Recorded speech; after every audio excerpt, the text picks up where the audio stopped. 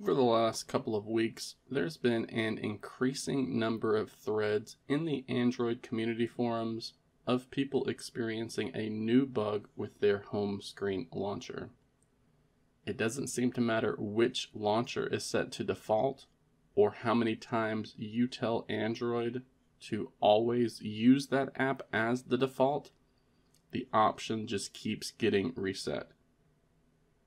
And it turns out that there's some type of bug with the Digital Wellbeing application that is causing this same problem for so many people. I'm seeing people notice this issue with Gmail if they have multiple email applications installed on their device as well.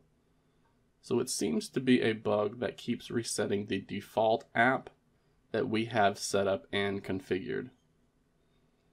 So if you're experiencing this issue, then the first thing that I can recommend is that you clear the data and the cache for the Digital Wellbeing application.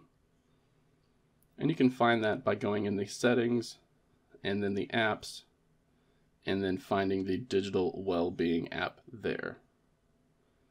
Know that if you do not find it in this list, it may be a system app. So show system apps if required.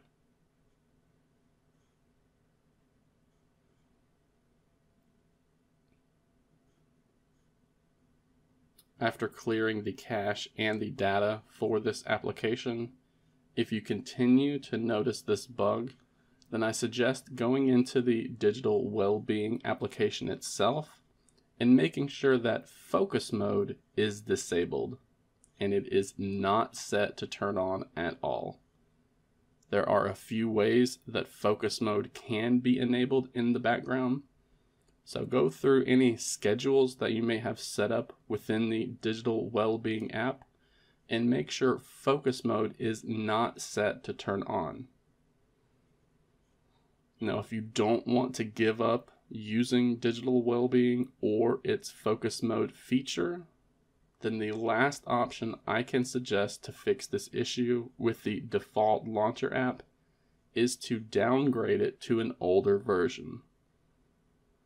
Now, whatever bug is happening with the Digital Wellbeing app, it only started recently, and it has been reported that downgrading to a version before the bug was introduced has fixed the issue for them.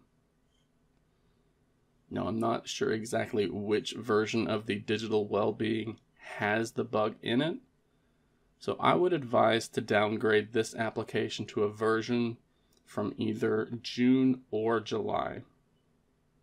And if you're not familiar with how to downgrade an application on Android, be sure to check the video description below, as I'll include a link to a dedicated tutorial that I did on the subject. And after you downgrade the application, be sure that you go into the Google Play Store application page for Digital Wellbeing and set the application to not automatically update. That way the older version stays installed while Google works to fix the bug that's causing this issue.